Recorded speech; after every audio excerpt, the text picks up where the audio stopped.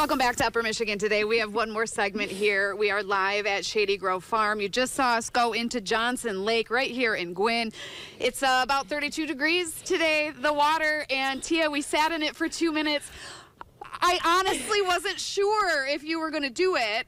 So talk us through what you were experiencing. Oh, I've done a lot of things with you. I've seen you react in a lot of different ways. That was a first for me. I've never seen you hesitate.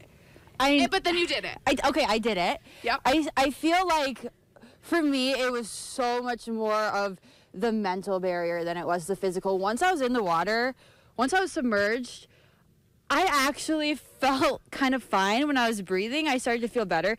When we got out of the water and we were just in our little tank tops and we were doing the squats and stuff, I didn't even feel the cold air around me. Like, I felt good, but it was in that moment when I was climbing in, I forgot to visualize what I was doing earlier about going in, being calm. I went in with the oh no, this is gonna be terrible mindset. Yeah. And so you looked like you were in pain. I felt like I was in pain, not necessarily physical pain, but I think A mental pain. But you know, like you always say, it's so good to do hard things. I feel good now. Sorry about my minor freak out. I don't know if you heard or saw me panicking.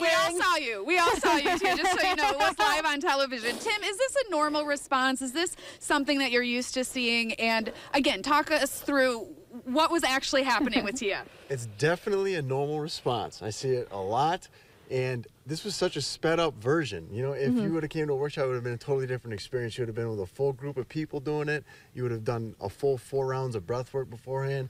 You would have got the preparation email a month ago that had you start taking cold showers every day. So your body would have been much more adapted and ready for that extreme form of cold exposure that we just did. It doesn't get any colder than that.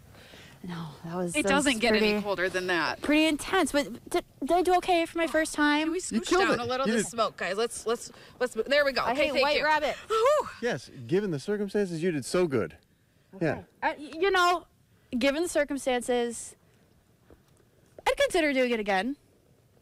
I have to say, I've probably done it maybe 10 times now, right? And I was as afraid to do it today for some reason as I was the first time.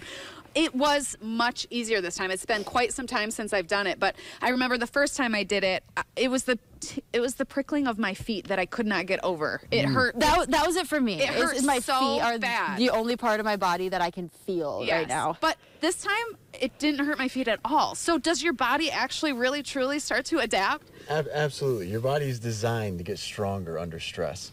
Yeah. Absolutely. Short-term acute stressors are so good for you, and that's exactly what cold water immersion is. People do get neoprene gloves and booties if they want to alleviate some of that pain in their hands and feet. That's fine. You're not missing out on anything if you do that. So if it is, really difficult for your hands and feet, you can always do that. Now, I'm already warmed up, which is wild because we were just in ice water. But as soon as we got out of the water, there are some techniques to kind of get the blood moving again. So talk us through what you do when you get out of the water. You don't just stand and shiver. Yeah, right. You want to get low and you want to activate your legs. And all the muscles in your legs are huge muscles in your body. It can help you generate heat. And so I like to do body weight squats. In the Wim Hof Method, we teach the horse stance, which is just getting nice and low and moving back and forth, doing some Tai Chi type movements, and that helps warm your body back up. And last time also a large group of the participants went and sat in the sauna. Wild. You sit in the cold and then you go in the hot. Is there some benefit to that as well? Oh my goodness, that's the best. Doing rounds, going back and forth from the cold to the sauna.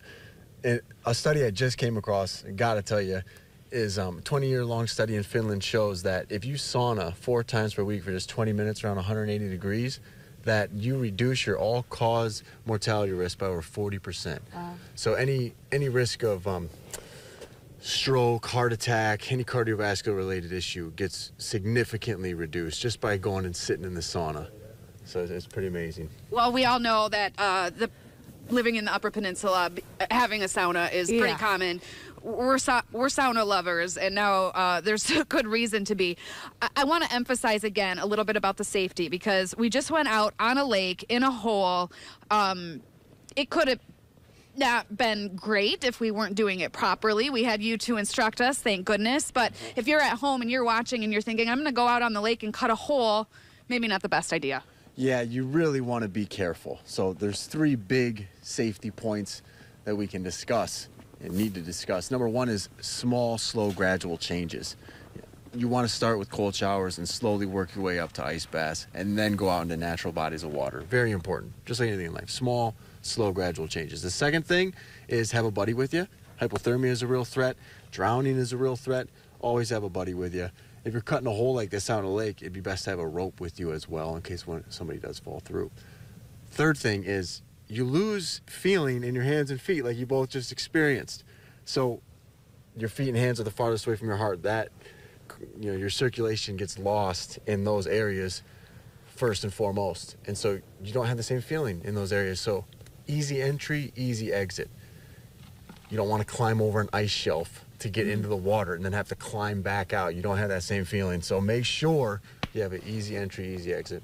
I can attest to that. I needed your hand just to get my foot in my shoe because I'm like, I don't know if I can feel my foot to get it in the shoe, and I didn't want to slip on the ice. So you do feel different when you come out of the water, and it just walking on the ice in bare feet. Yeah. I've never done that. I've never done that either. Yeah. All right. Well, we did it, Tia. I'm really proud of you. High five. I'm my so goodness. proud of you. It's the hardest thing I've done this year. Hey, and what is it, January 4th? Yeah. It's only up from here. I want to thank you so much for having us out today, teaching us a little bit about this. Again, we just got a very small snippet of what he covers in a Wim Hof workshop. Keep an eye on Train the Brain LLC for more workshops. I want to thank Randy for having us out to Shady Grove Farm. This is a beautiful site. It's a wonderful place to have a workshop. It's the setting here today with the snow, it's cold and it's windy, but I don't think we could have asked for a more beautiful day. Seriously, and let's give it up for Tia and Elizabeth for coming out here and doing this and supporting me. It's trainthebrainllc.com. Thank you to Shady Grove Farm UP, Randy and Libby Buchler. We got an awesome instructor coming for these workshops this upcoming weekend. Noah Eubanks coming all the way from Germany. They're going to be awesome, and I can't thank you guys enough for showing us love and support. It's been awesome. All right, we got to go. We want to thank you so much for tuning in. Have a great day, everybody. We'll put all this online. I know I looked miserable before, but I'm actually so giddy now.